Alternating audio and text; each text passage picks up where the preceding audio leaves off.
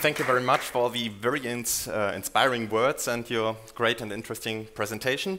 So now it's your turn. You have the chance for questions and for discussion. And yeah, very happy to see you participating now. And please take the chance. Who wants to be first? We have a leader here. Yeah, a leader, first one. Just a second, please wait for the microphone. So, thank you. First of all, thank you very much. It was highly interesting.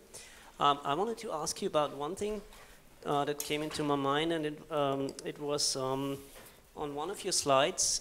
There was tools for a leader, and I think you called it one of the buzzwords was sanctions. Yeah. What do you mean by sanctions? People may free ride because they anticipate that nothing will happen to them, because they will never confront anyone else. All the decisions are made in the lab in an anonymous context. In the real life, I mean, in company, usually you have a chance to meet your partners, and if your partners are not very happy with you, they will express their disapproval.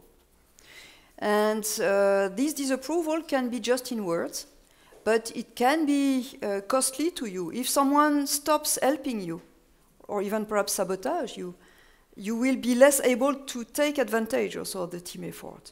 So there are different ways to think about sanctions and about these type of things.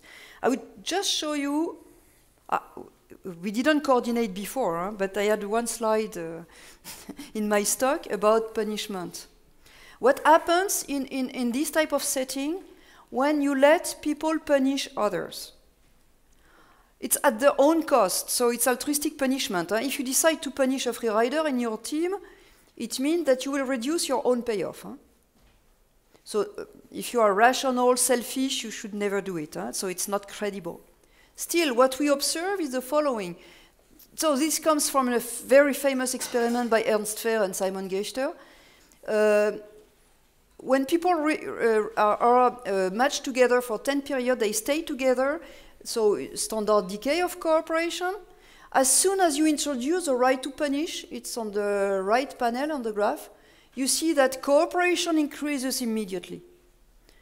So when you can reduce the payoff of someone else, by which expresses clearly your disapproval, so this type of sanction has an immediate effect. So it means that even free riders start imitating the cooperators. They cooperate, and you see that it's even in the last period.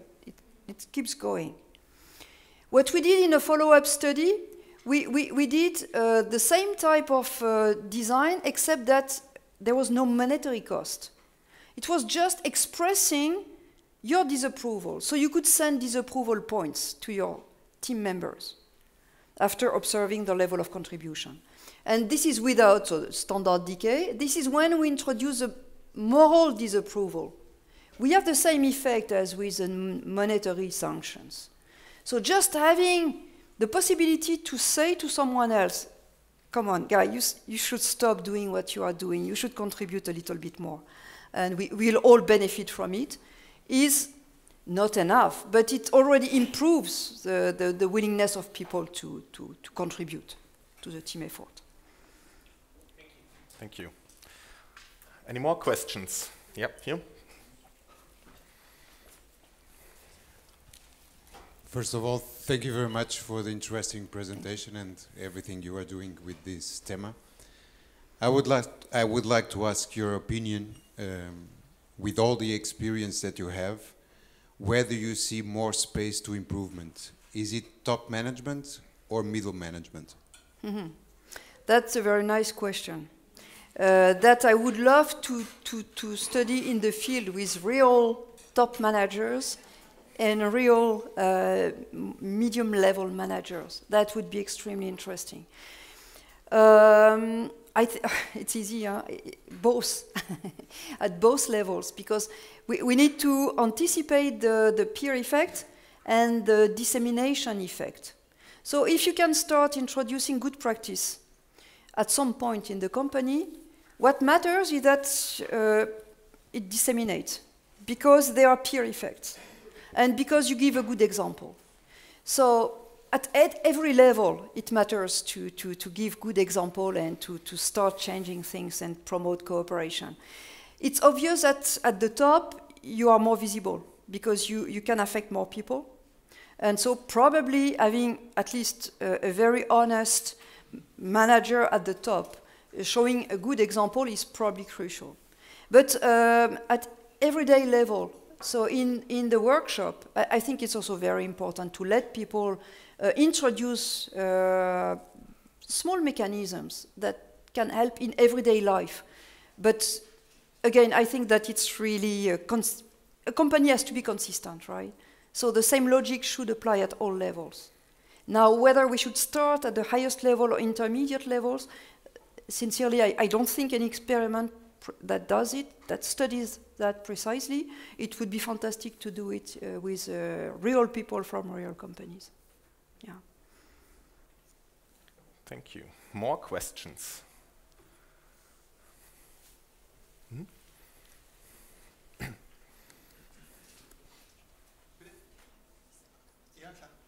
I think you made your point that teamwork is good and reduces cognitive load and therefore increases decision making. Yet we see a lot of projects fail. And how does, or what's your opinion? How does that fit into that framework? So this is absolutely true that being on a team sometimes increases the size of effort. And we have famous cases in the industry, especially in the aerospatial industry, in which people receive signals indicating that they should stop this project, and they didn't listen to the signals. And being on a team sometimes creates some emulation. And people receive negative signals, they don't see these negative signals. So we have what we call this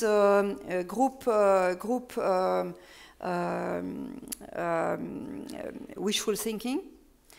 So all types of processes that can develop in groups in which you also make more mistakes in groups because you don't want, you are over-optimistic. And you don't want to listen to basic signals that should tell you, stop, you are going the wrong direction. But since you have created a lot of emulation, everyone is able to persuade the others that we should continue in this direction. So it's also true, my message was probably too simple, but there are famous cases in which all the information was on the table and the red light was in several places and the teams didn't want to see the red lights because they were enthusiastic and over-optimistic. So teams may also create some over-optimism in the management of some projects. That's very true. Mm-hmm. Thank you. There was another question. Matthias?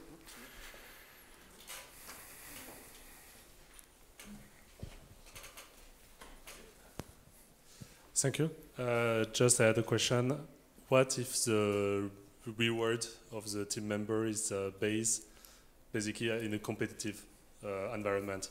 So where basically not everyone can get the same thing, and like the best performer will get more than the lower performer, but it will be always the same distribution. So there are experiments looking at whether people cooperate more when you have intergroup competition. And this is interesting because indeed it tends to increase the cohesion of people within the team when you can oppose another team. So your attention is directed toward the competition with other teams. Well, there it's as well, so how to prevent as well, especially that the team are starting to sabotage each other. So sabotage is an important question. We find that so sabotage is usually associated with competitive payment schemes.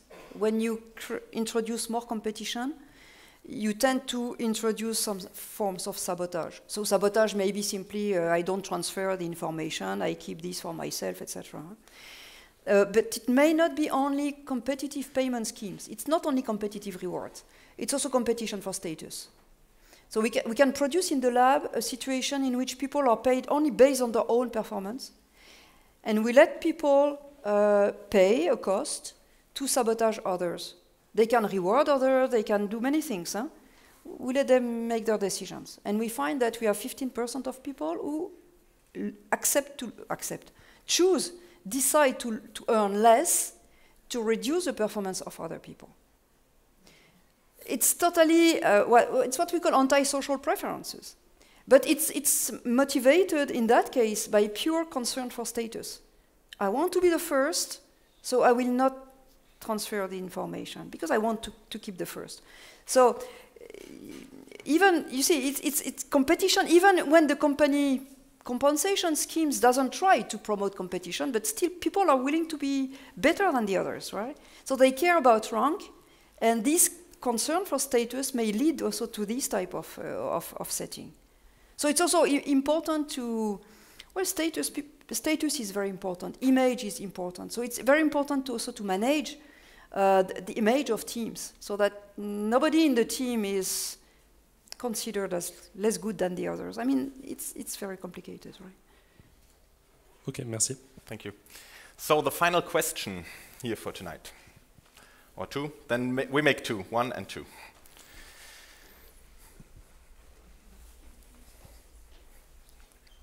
Thank you. You mentioned this study about the selection into the team scheme or individual scheme with the piece rates. I wonder whether this study has also been conducted in different parts of the world, whether there are cultural differences about how the gender differences are in terms of selection into the payment scheme. So for the gender differences, I don't know, because we have conducted this experiment only in France. So I don't know whether we can replicate. It would be interesting to replicate that in different countries. We know, for example, that the gender gap in competitiveness, so the choice of a competitive payment scheme, you do not find the same result in China compared to the other developed countries. Women in China are as competitive as men. So it's possible that as regards teamwork, we would find differences across countries. That's very possible. But this development of rewriting over time, this experiment has been conducted in all types of places in the world. You find the same tendency. Now, the speed of the decline in cooperation may differ.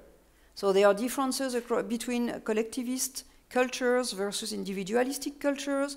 So you can find differences. Huh? But overall, you are always able to see these differences. We have cross-cultural differences in the efficiency of instruments. So you asked a question about sanctions. The experiments of sanctions have been also replicated in many places in the world. And sanctions don't work at all in some countries, especially in countries like Russia, Ukraine, or this part of the world. Because people use the instrument completely differently. They use the instrument to punish cooperators.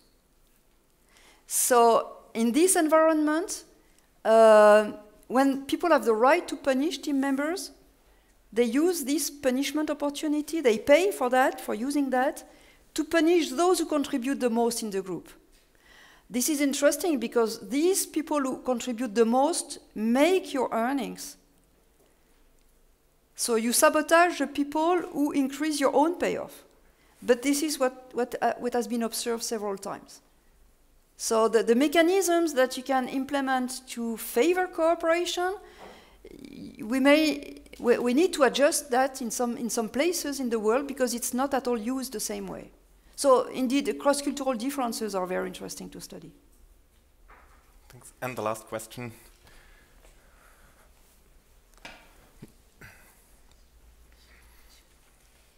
I was wondering about what about personal values and meaningfulness, like in terms of teams and team purpose? Have you any, evidence or any studies done about that, and how is the impact here? So, if you can, for example, group identity, as very is an important motivation, huh? And so we find in the lab that if you make group identity salient, and you can generate completely artificial group identity. Huh? I call you blue, I call other people green. You just have this label, huh? And you play the same game. You will produce, most of the time, some form of in-group favoritism. So people will be more willing to follow a leader who has the same color, or to contribute when the other group members have the same color, compared to a situation in which you mix in the group people with different colors. So group identity, which relates to your values, your morals, etc., can influence the individual behavior of people in this type of environment. That's very true. We did some experiment on on age, and we wanted to see whether it's better to form groups with older or senior and juniors together, or is it better to separate? What we found, we were agnostic initially, because we didn't know the impact of age. It could be like in these games, when you get older, you learn that there are free riders in the world, so you become less and less cooperative. Or it may be the opposite. You learn that there are instruments. You learn that you can express your disapproval, etc. So you are confident. So in fact, we found that older senior employees, we did that in companies, senior employees were more cooperative. But they were even more cooperative when they knew they were matched in teams with junior people. And clearly when we debriefed people, it was the idea of we need to give, there were no leaders in that case, but we need to give good example to other people. We need to motivate the others to do more. To some extent, it's also personal values.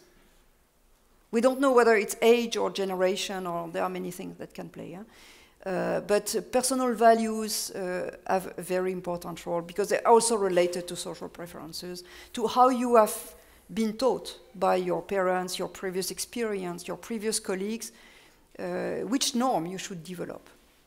So it's clearly very, very important how you learn the norms in a group. And clearly all groups don't have the same norms.